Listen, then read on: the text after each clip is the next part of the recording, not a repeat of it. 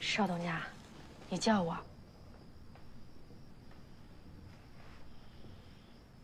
坐。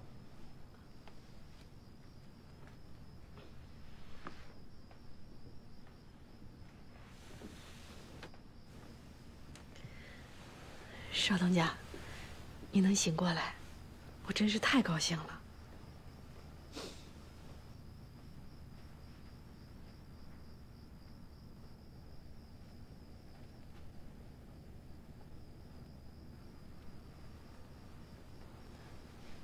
你是不是挺失望的？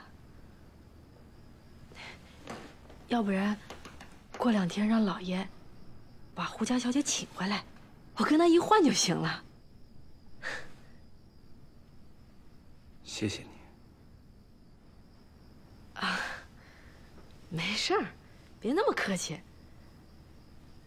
那个，邵东家，要不你好好歇歇，没事儿我就先回去了。 你今晚就住这儿。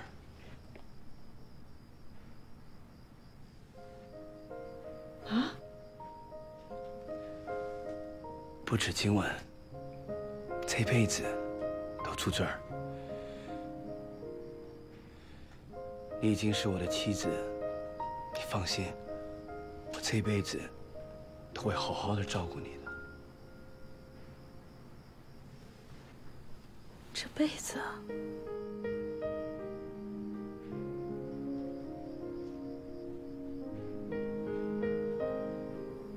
少爷少奶奶，请少爷少奶奶就寝。少奶奶，请擦脸。少奶奶，你叫我？你现在就是少奶奶。少奶奶，请擦脸。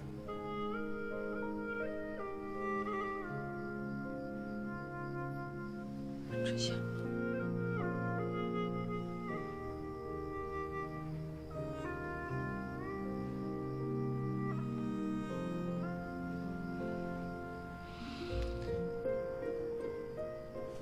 哎，少奶奶，你的手哪能沾水？我来。春香，少奶奶，我来给你更衣。你干嘛呀？更衣呀。你别这样行吗？我浑身不自在。可是，少爷，你就让春杏好好伺候你吧。 我自己来，别动。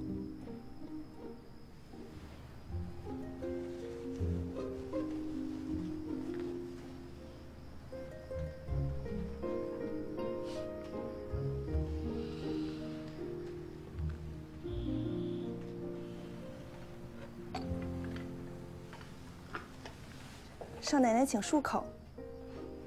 没完了是吧？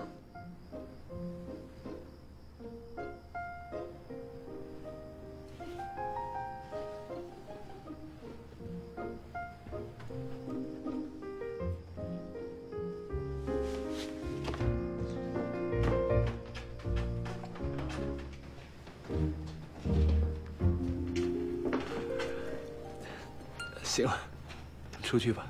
是。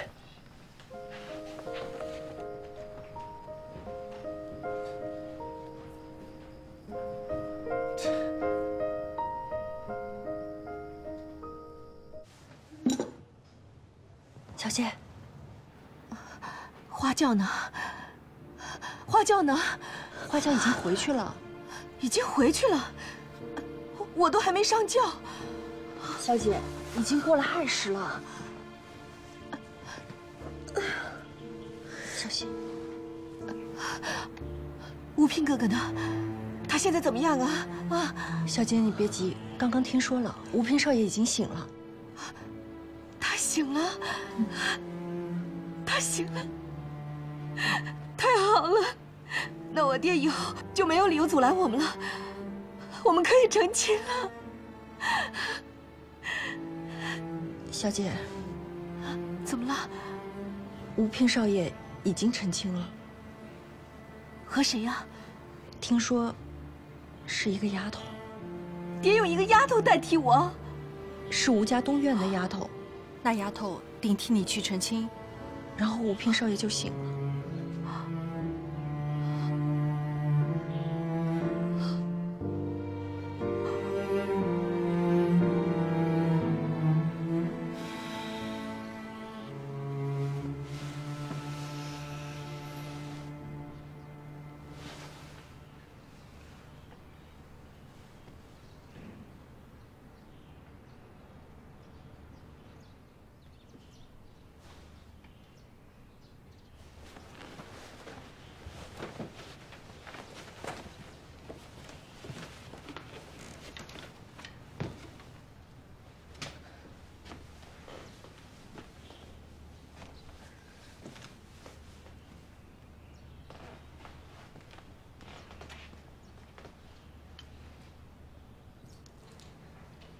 春杏姐，少奶奶醒了！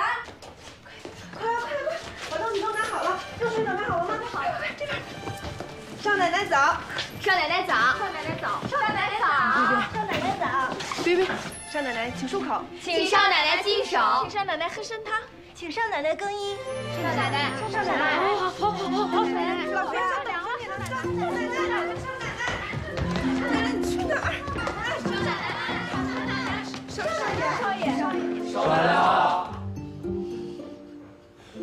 你起来了啊！我们一起去给。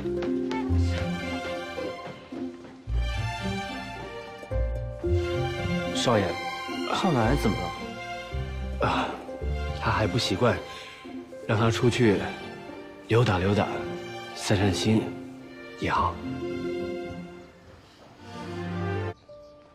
哎，少奶奶，你要出去啊？少奶奶，哇，不出去。好。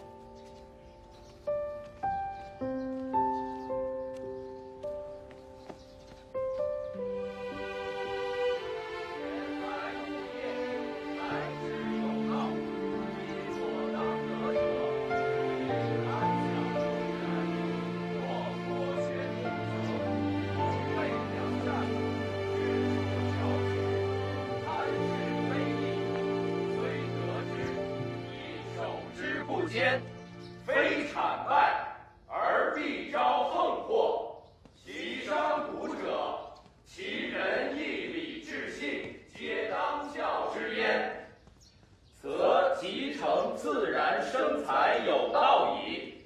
苟不教焉，少奶奶来了。又纵知其性，必改其心，则不可问矣。虽能生财，断无从道而来。坐呀！哎呦，先生，对不住，我今天来晚了。此地乃下人之所，少奶奶还是请勿在此地久留。哎呦，先生，别叫我少奶奶，我一听就浑身不自在。我还是周莹，还是这儿的学徒。这不成体统，不妥。先生，你讲你的，其他不用管。可是，继续讲啊！坐呀！先生，你讲你的。是少奶奶。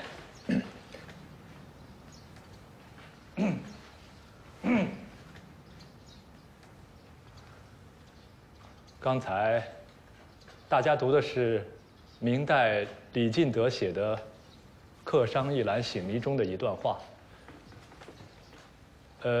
这段话的意思其实就是说，一个人只有付出辛勤的劳动，才能有所收获。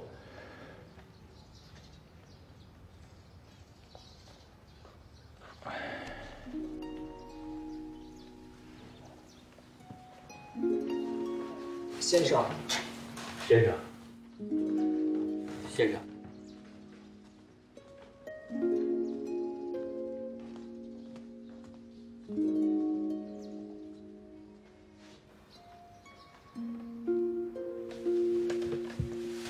小吴，少奶奶，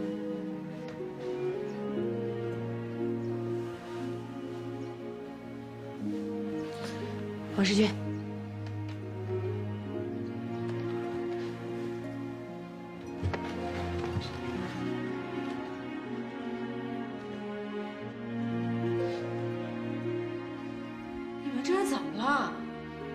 难道我身上有毒啊？少奶奶，不是。我再说一遍，不要叫我少奶奶。可是你现在的的确确是我们吴家东院的少奶奶了。难道我就不是周莹了？不再是以前的周莹了。